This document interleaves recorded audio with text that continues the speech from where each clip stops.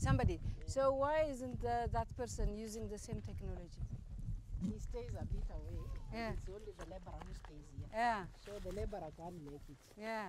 He stays in Kisumu. He's a brother-in-law to have. Yeah. Yes. And then that one also somebody else's? Yeah. He has hired. Yeah. Here we lease. Yeah. We lease farms. The land. Yeah. So it's someone who is there for a certain time and then he leaves. Okay. Yeah. But then I think it will be stupid not to use this, right? When you have such a big difference. They say even when the white men brought sugar into Africa, the Africans took a long time to use that sugar. Yeah. They saw it as if it's not something good. But when they have come to learn it's something sweet, they now use it. And now use it. But it takes a while. Yes. Yeah, so this is really the sugar, huh? Yes. That we this is good. Then I will say it next time. Thank you. Okay. What do you think when you see this? Segenet? No, I mean, this one is so exciting. I mean, it's black and white technology. So it's a dramatic difference. So it makes like my job so rewarding, so exciting that you see just with one technology can make a difference in one season for the people. It's just an amazing thing, yeah. So it's So This one, how long has it been? This farm on the since the year 2003. 2003. 2003. Long rains, yes, we have 2 seasons. So this is what, 2 or 3 long rains. A long rain. Yes. So twice a year you produce it. Yes. So this has been with the technology since 2 or 3. So 12 years basically. Yes. 12 years is a really good productivity. Yes. What is making the difference?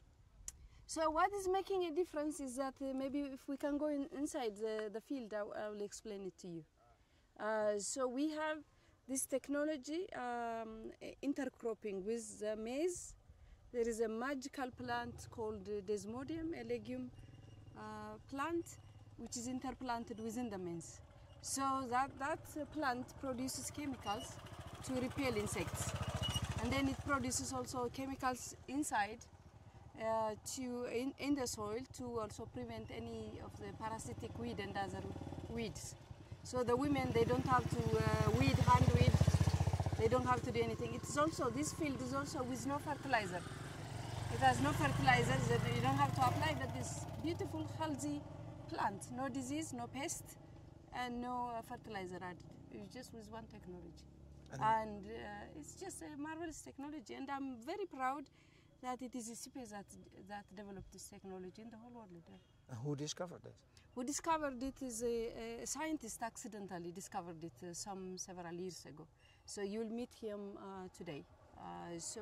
And then over the years, several people and partners in Europe as well got involved to really decipher the science behind it, the chemistry behind this plant, why this plant is doing what it's doing.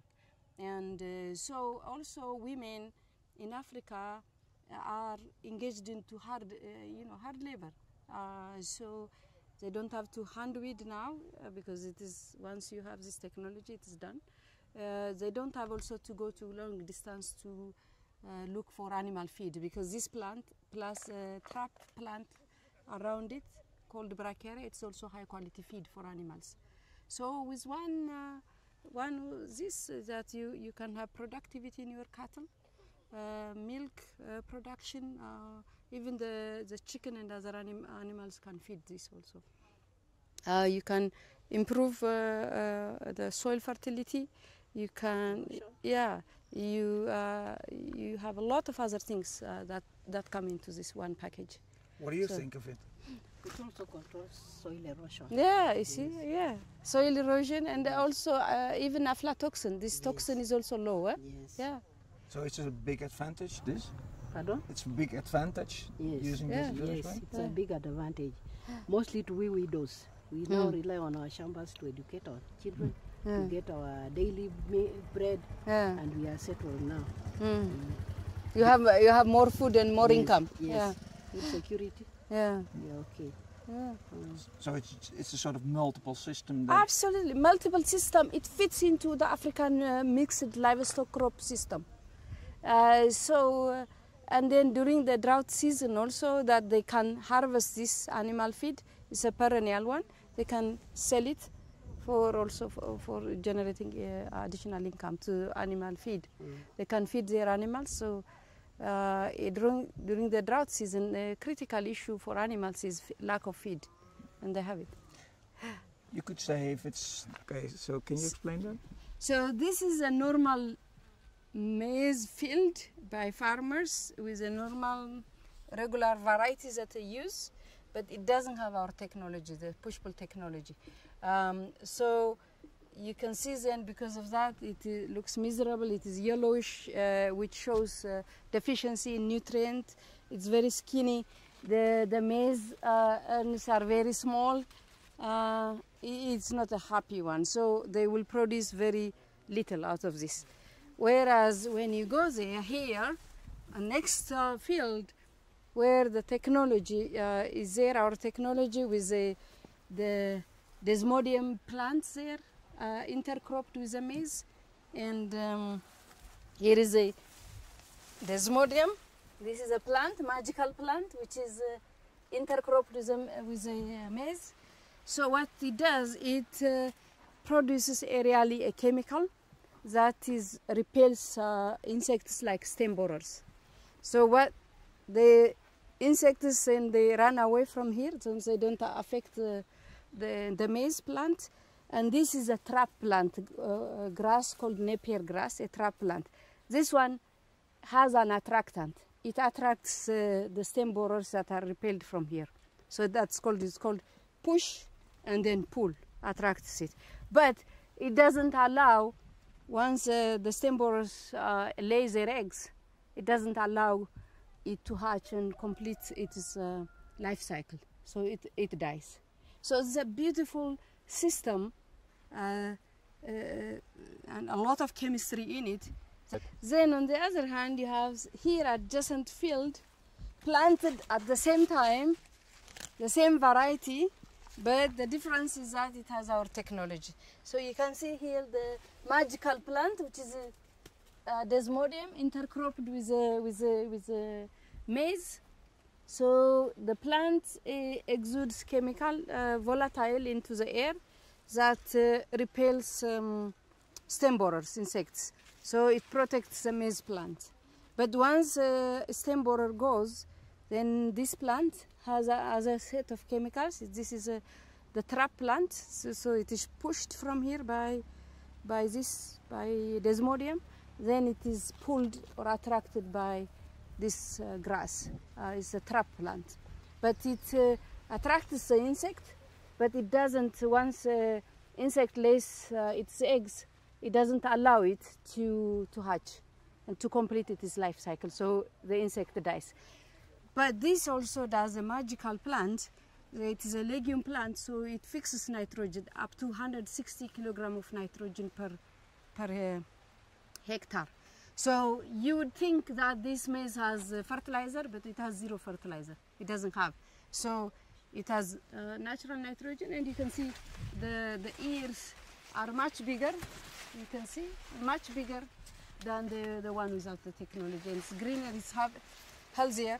But what also I really like about this technology is that women who are normally tasked to hand weeding, they don't have to weed anymore. It suppresses a number of other variety of weeds and the parasitic weed. So it's a beautiful technology. It improves the soil. It increases the organic matter of the soil.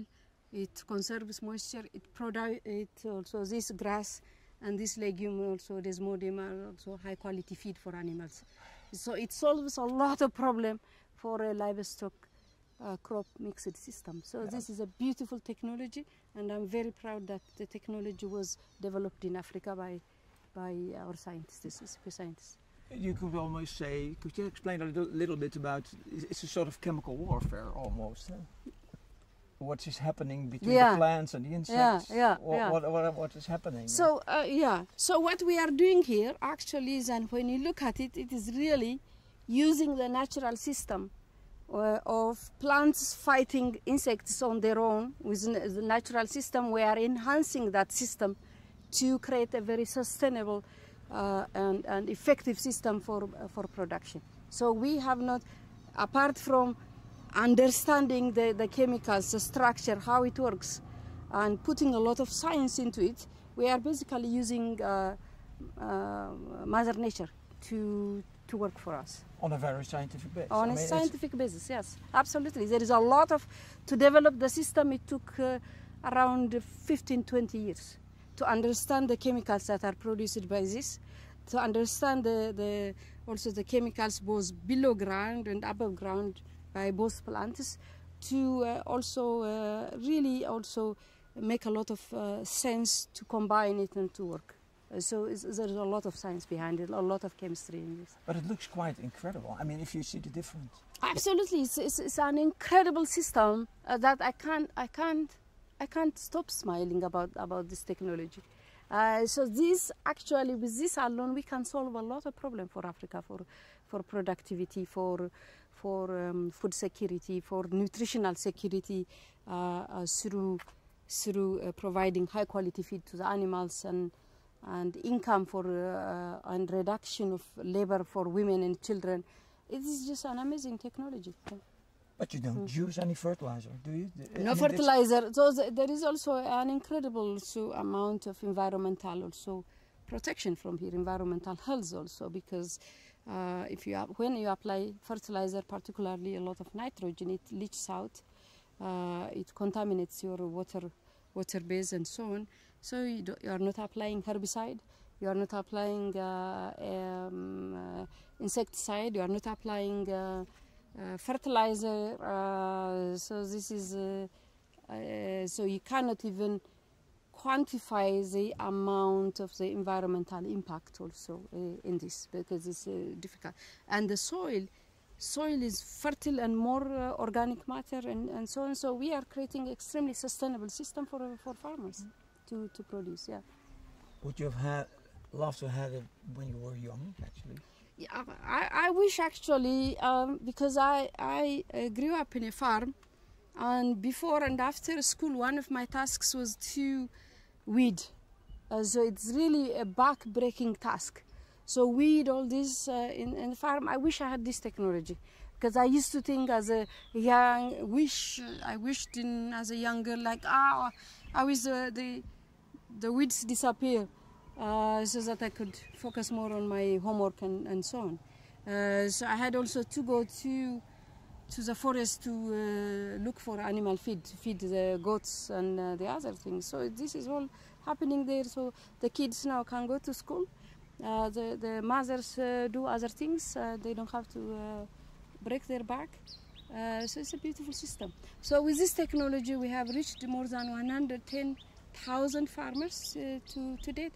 But I think we should be reaching millions of farmers, because they need it. They need this technology. Yeah. And so, but we need a lot more effort, global effort, to do this, to scale it out. Yeah. We're in a hurry, yeah? Yeah, we're in a hurry. We are in a hurry to do this. Yes, when we have a technology that works, there's no need to wait. We have to make things happen. Yeah. For the future of Africa. For the future of Africa, for the future of these young kids that we see, so that they go to school, they improve their lives, their future, and they have enough food. So yeah. All right. Okay, yes. And so you don't have to plow also. You just hoe it when you plant. Yeah, we just hoe and plant. After harvesting the desmodium, we just hoe and plant. Yeah. Yes. And you, but women don't plow with a women here. Women don't plow. They are afraid of oxen, so they don't. Yes. So is this a technology suitable for you guys? Yes, very easy. Okay, very, very good. Okay, I think this is a very interesting story to tell also. Okay. So you don't have to do a lot of things, so that you can sustain as a woman household head. You can do everything. Yeah, you can do everything. So, that's very good. Yeah. So why don't you teach these guys? Like, look, my maize is better, and then we have taught many. Yeah. Just across. But this guy is not smart. This one doesn't stay around. He stays away. It's not around. He just plants it and he goes. He's not going to be bothered by putting all this. He's in Kisumu. Yeah. But sometimes when you don't have enough desmodium, do you add to it or you don't add it? It just comes back. We do add because we have even been taught how to plant vines. So we do add after. Ah, with a vine yourself? Yes, yes. Okay. But so after we have harvested the maize, the time we are doing the hoeing, we plant. But as a whole, it is a very easy thing. I think once you do it mentally, you don't have to. You don't get weed all these things. It is. It's very good. It's really very good. Thank you. It's a good farm. I think. When I was a young girl, also I grew up in a small village like this. But I didn't have this technology, so I had to do the weeding before school, after school. Okay. Yeah. So if I had this would have been nice. Okay. Okay. Thank you. Very good. So how much does it improve the people's life here? Well, in this kind of community, it's a community of smallholder farmers who typically suffer from food insecurity because of striga and stem borers and poor soil fertility. Now, a farmer like Ms. Agnes Ambuvi has greatly benefited from the push-pull technology developed by ICIPE by improving her grain yield by at least 3 tons per hectare. In this kind of community, they have such serious food insecurity that people eat only once a day.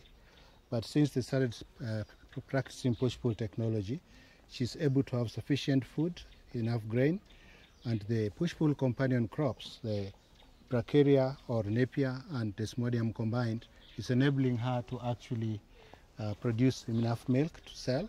And she has also over 30 chickens here that you can see roaming here. And this technology, what it's doing is that, one, is enabling more and more women farmers take part in farming because it's reduced the labor requirement, and it's enabling sustainable intensification of agriculture such that farmers like this one can realize an economic benefit. For example, Ms. Agnes Ambuvi has managed to educate 3 daughters up to college level. One of them is an accountant, and as you can see the evidence here, she's built her this wonderful new house.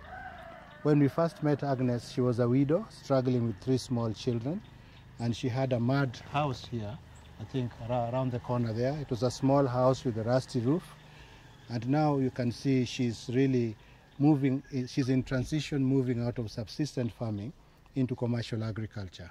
And this is what we'd like to scale up in the rest of Africa to enable farmers like her produce enough food. And what we discovered also, that because of striga, many farmers were abandoning agriculture. We found that if a farmer cannot earn more than $70 a month, they abandon farming altogether. And that has very serious food security implications for Africa, because 80% of the food is produced by smallholder farmers like Agnes. So actually it's really improving some on general level, but also on the very family level, their lives. Correct. Starting from family level, they have food sufficiency and nutrition improvement, especially for the women and children, because they have sufficient grain and they have sufficient protein and milk. And at national level, at macro level, they're actually contributing into the national food reserve because they produce over 80% of the food. And in a very sustainable way. Very, very sustainable. And this has long-term development implications. When you enable a smallholder farmer intensify the use of her limited land resources, and then she has more choices because of the intensive production, those choices enable her to have more enterprises on farm. Like Agnes now keeps dairy cows, just like her neighbor that you spoke to, Debbie, also has dairy cows. And it's remarkable that a widow can come out of poverty using this technology as a springboard. And this has long-term development impact because the surplus grain that she has, the surplus milk she has, can be sold for cash. And with that, she's educated her daughter. And this seems to be a growing trend because even Debbie has a daughter in university. She's educating using push-pull technology. So it's got a very long-term development implication. Okay, I'd like you to tell one more story. What is a widow? A widow is a woman whose husband died, and in a paternalistic society as we have here, men are the traditional breadwinners. So when the husband dies, the widow really has a lot of economic difficulty. one, access to land resources, and two, being able to generate sufficient cash to take children to school, and even just for day-to-day sustenance. It's difficult if one is a widow. So it's really remarkable that they've come out of that situation to this kind of situation. This is a very dignified kind of life that Agnes is living.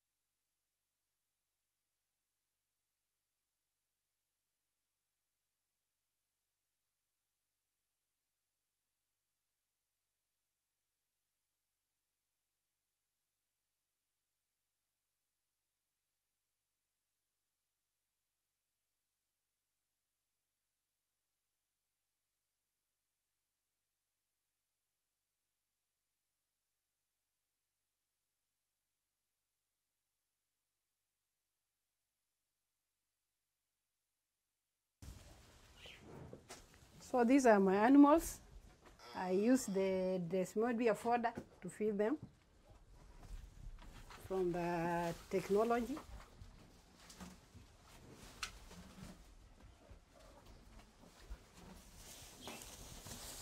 You have enough of that? Hmm? There's enough now? I'll give them in the evening.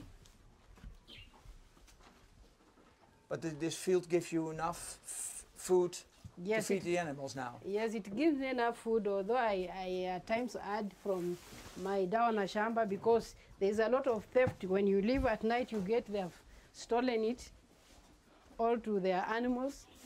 So at the moment, I get enough, some for them, for their lunch and supper.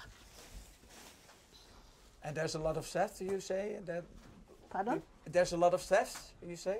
No. There's a lot of theft, yes. Yeah. Yes. And that's because your stock is doing so, or your feed is doing so well? Yes. It increases the production of milk to the animals.